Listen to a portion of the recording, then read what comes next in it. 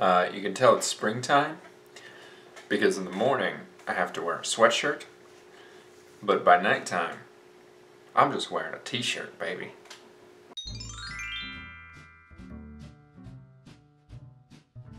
Good morning and welcome back to Coffee with Santi.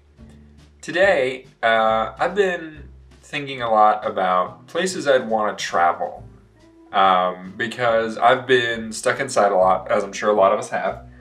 And I don't know, whenever I'm like stuck inside or like I don't get to go anywhere for a really long time, I tend to kind of start thinking about places that I would go if given the chance. Like if I had the money and I had the time and I could go like anywhere in the world, like where would I go? And I think I've narrowed it down to a couple of places.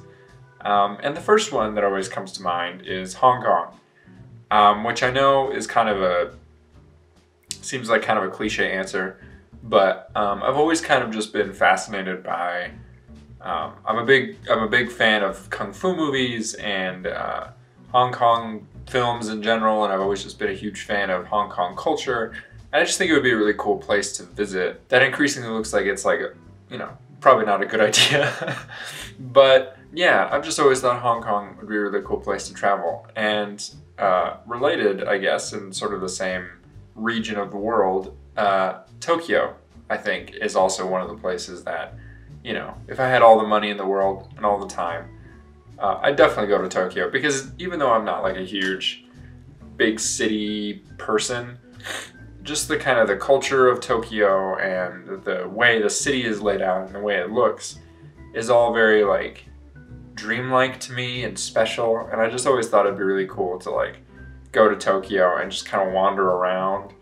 And just like look at stuff and buy unique things in shops and whatever, and just kind of immerse myself there for a while. The other place that I think would be really cool if I had just, unlimited time and money is Australia. I've always had this dream of like going to Australia and like getting like a camper van or an RV or something like that, and just kind of camping across the outback.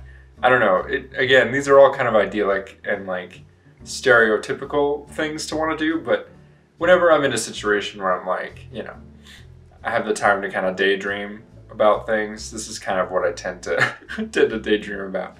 I also would really like to go to New Zealand. I'd love to go on like a movie tour there. A theme is starting to emerge here.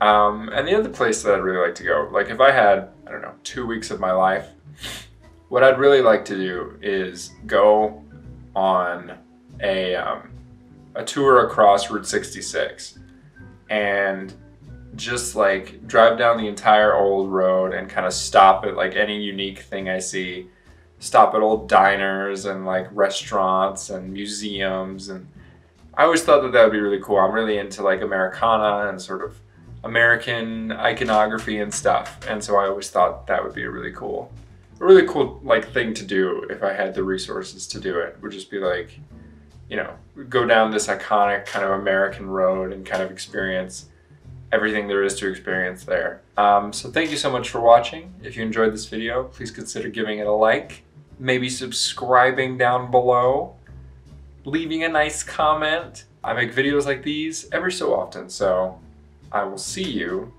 some other time. I don't know what this is.